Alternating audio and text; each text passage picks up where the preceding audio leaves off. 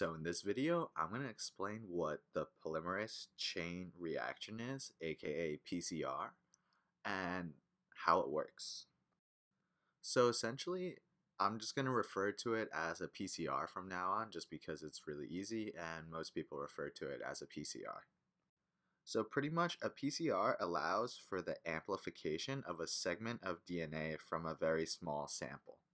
So let's say you just have like a little bit of DNA from, for example, a crime scene, and you want to make more of it, you want to amplify it in order to do experiments on the DNA. So in this situation, you can use PCR to make more copies of the DNA. So essentially, this polymerase chain reaction is just copying and making more DNA. And so using PCR, it's possible to get thousands to millions of copies of a particular section of DNA from a very small amount of DNA. And as you can kind of see over here already, we have a bunch of, they're called cycles. And so if you start out with 4 copies, let's say, after the 30th cycle, you can get 2 billion copies. So it's exponential amplification. Additionally, PCR can be used in medical and biological research labs for essentially detecting the presence or absence of a gene to help identify if there are pathogens during the infection. So now let's kind of dive into how exactly PCR works. Before we begin, you need to add a couple of things to this reaction for the PCR to work. First, you're definitely going to need a DNA template that you want to copy. You're also going to need primers. You're going to need a DNA polymerase, which is going to synthesize a new copy of DNA. And you need DNTPs. So DNTPs are deoxynucleotide triphosphates. And so they're essentially the adenine, guanine, cytosine, and thymine, just with 3 phosphate groups. And so remember, those are the building blocks of DNA, so you need those to build the DNA strand. And one thing it's important to mention is that this DNA polymerase is a special kind of DNA polymerase that works best at extremely high temperatures. We'll talk about this in a minute when we get to the exact procedure of PCR. So pretty much during PCR, you use a machine that's pretty much heating something up, then cooling it down, then heating it up and cooling it down again. And so there are 3 main stages. You have the denaturing stage, which is when the double-stranded DNA is heated to separate it into 2 single strands, so you're just breaking the double strand.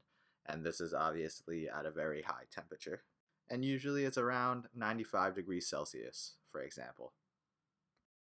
So almost boiling. And now this goes back to the enzyme. If we use a normal enzyme from humans, the DNA polymerase is really likely to be denatured and it won't work. And so that's going to be a problem. That's why we use the special enzyme from a bacteria that lives in hot springs and hydrothermal vents. It's called Taq polymerase. And then after the denaturing phase, or denaturing stage, you have the annealing stage.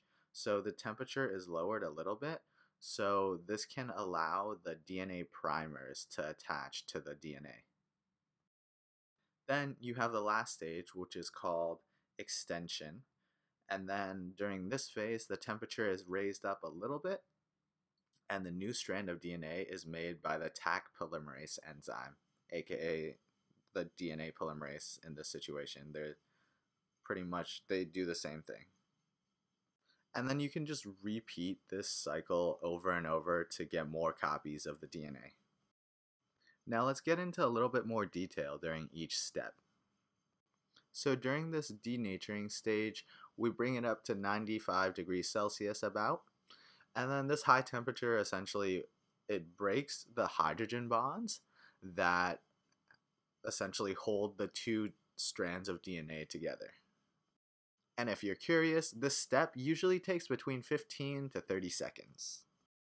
Then you have the annealing stage where the temperature has cooled down a little bit to 50 to 60 degrees Celsius. And then this allows the primers to attach to their specific location. And remember, primers are single strands of DNA or RNAs that are around 20 to 30 bases in length. And we need this because DNA polymerase needs a free 3' OH to add on to. So DNA polymerase needs a primer to work. And so as you can see right here, during the annealing stage, we add the primer and add the primer on this strand too. And then finally, we have the extension stage. And then during this step, you increase the heat a little bit more to 72 degrees Celsius. And then this enables the new DNA to be made by the Taq polymerase enzyme. And so so you get an idea of the temperature, Taq polymerase, the enzyme functions very well at 72 degrees Celsius, while if we use the human DNA polymerase, it works ideally at 37 degrees Celsius, which is your body temperature, but at 72 degrees Celsius, it's denatured. And so usually you repeat this whole cycle for 20 to 40 times. It takes about a couple hours, and then you'll have lots and lots of DNA that you can use.